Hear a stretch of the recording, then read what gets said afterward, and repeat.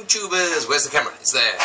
Right, the final version of this 3-in-1 primary, secondary and bottling bucket design. I think I've found the end cure. I thought I cracked it last time and I announced quite bravely, I have cracked it, guys.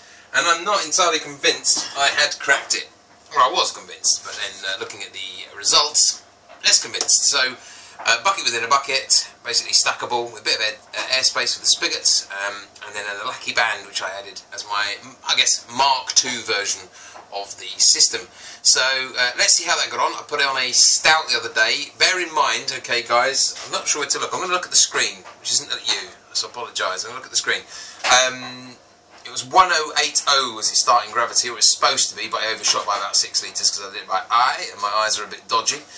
So I ended up with 29 to 30 litres of stout, which ended up with a starting gravity of 1068. So quite a lot under because I'd put so much more water in. I pitched 2 packets of yeast, a US-05, excuse the tumble dryer, and also SA-04. So 2 of those, 1 sachet of each went in, so we've got loads of sludge already in the fact of that. I did a starter as well, gave it a good couple of hours with a bit of spray malt. It was foaming by the time I got to it to pitch it. So it's been fermenting for 4 days. It reached its final gravity. I was expected to top out or end out about 1019, 1018. It's at 1018, so happy with that. 6.5% maybe. So yeah, it tastes alright already. It's pretty good, but it had a lot to contend with the first device. It was basically, or my second iteration of the device. So we've got 2 packs of yeast. It's a lot of sludge. We've got all sitting at what would be the bottom of the fermenting bucket. Obviously, that's been raised up with a false bottom. And we've got 120 grams of hops that went into it as well. I didn't use Irish moss because I'd run out, and the home brew shop didn't have any. So I didn't do any of that Irish moss stuff you'd normally do. And it's got a massive grain bill, 1080. 8 kilograms I think it was. So, you know, there's a lot to contend with. Now, normal in a bucket you'd expect to see, I reckon, a good inch, maybe a bit less, of sludge. Let's see what kind of sludge we've got after 5 days. It's only been here for 5 days.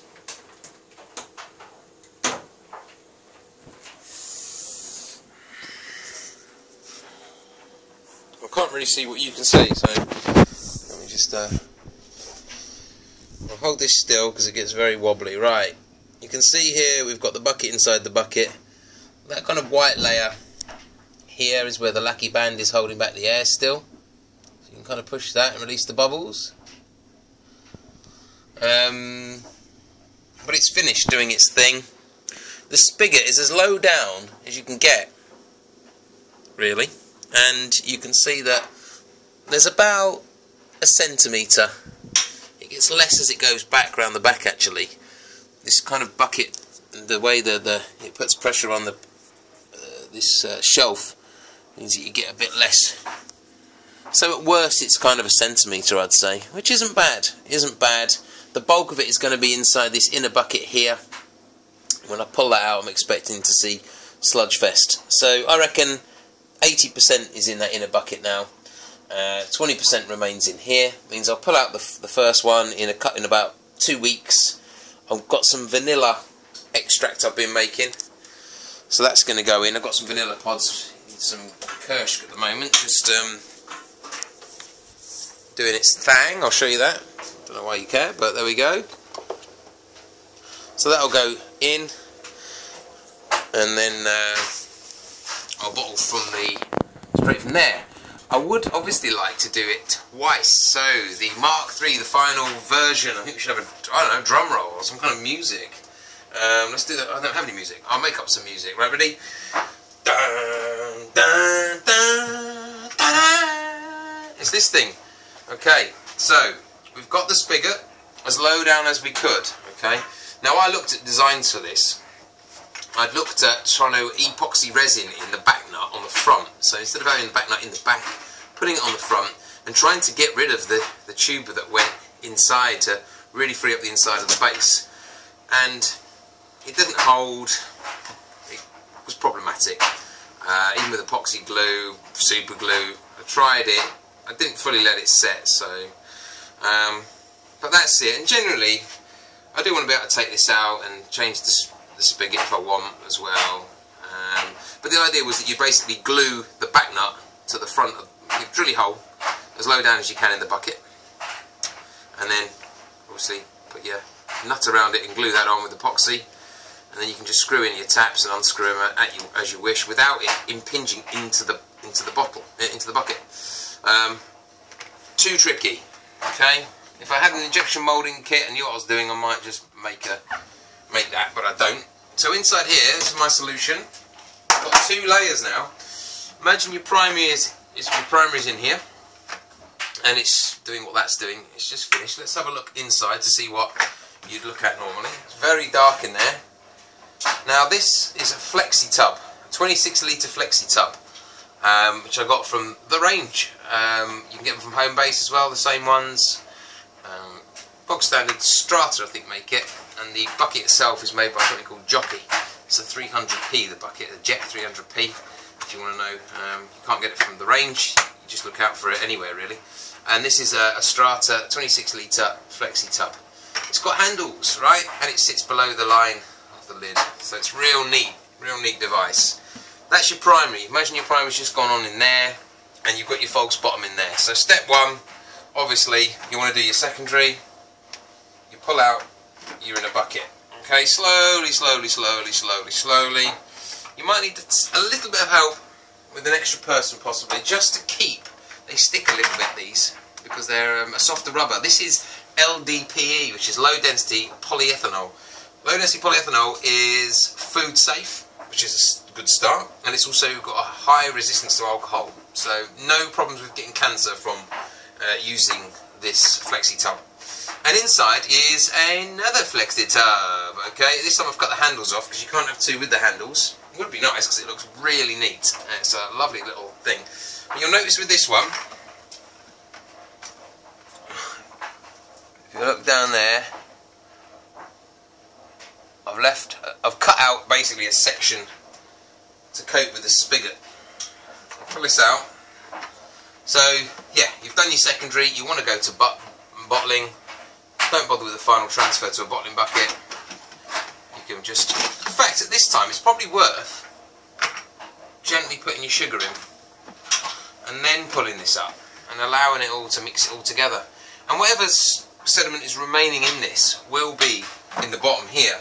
Now obviously I've compromised the design somewhat because I've had to get this section cut out to fit around the spigot. So it's not perfect, but then again, that is quite a lot of surface area here that should collect the seconds. It's not like it's going to be huge quantities of sediment. And provided you pull it out, kind of squeeze if you squeeze it in like this way, as you pull it out, it allows you to tip it back a bit, and then you can really just pull it out and you should be fine. If you wanted to rest it at an angle, of course, to encourage more down towards this bottom end, you would do that as well. This is a compromise. So be it, okay? This is still not going to keep 100% of the sediment out, okay? So we were at probably 80% success last time. This will get you to about 95%, I think, 90%, something like that.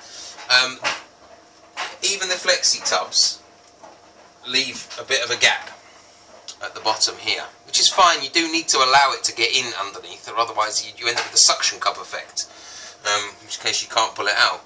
So you can't have air trapped under it, and it's good to have a bit exposed. What's going to happen is, because of the way that the bottoms of these bend a little bit, they're not square, you will find a little bit of yeast settles inside the ingress here, just a little bit. That goes in, obviously, to support this kind of structural piece around the outside. So it should just sit nicely when you pull it out, kind of around here, and it'll be very, very little. And it allows you to obviously just bottle straight from there, and none of that really should have much in the way of sediment. So, not perfect, but I reckon 95% perfect for what is essentially a couple of flexi tubs. They're £3 each. You know, they cut with scissors, kitchen scissors, Simple. Took me like 10 minutes. And that's that really. We're not talking crazy money. So you're talking a tenner for the bucket. One thing you're going to need with the spigot, just to show you something here, is that this spigot doesn't go out the full length. And the reason being, you can either cut it down to size, but all I've done is I've put a back nut at the back, and I've added a little back nut ahead of the spigot here. See that little extra bit here shouldn't be here. That should normally be as a back nut at the back. But I've used 2 back nuts, just to pump it out and away from the thing a little bit. So yeah, you might need 1 extra back nut and a couple of cheap flexi tubs, a pair of scissors, hole saw, put your hole in, Bob's your uncle. There we go. I'm going to give it a go next time I get to have a brew, and of course I'll report and see, let you know how I get on. Alright, take care.